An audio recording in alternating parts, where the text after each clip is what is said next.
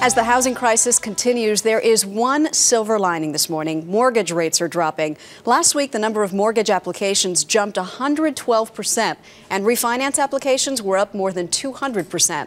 And guess what? The financial industry wants to lower rates even more. Hooray.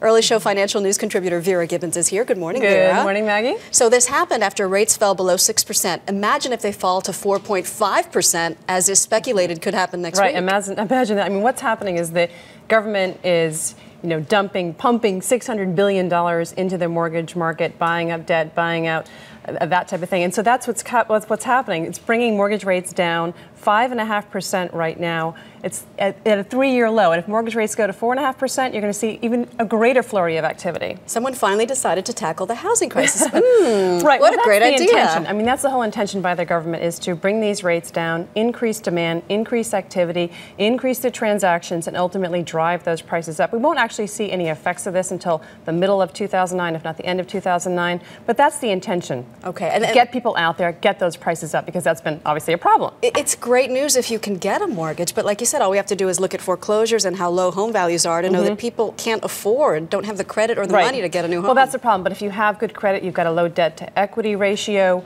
you can actually make the numbers work, you've got a good credit score, then it's a good time to actually buy. But I think we'll have a more muted response in the home buyers market versus the refinancing market, which is why you're seeing applications for the refi market double what they are for the home purchasing market. Even if you can't afford to buy, you think it's a no-brainer to refinance if you plan to stay in your home for a while? If you can. I mean, here's the thing with the refinancing thing.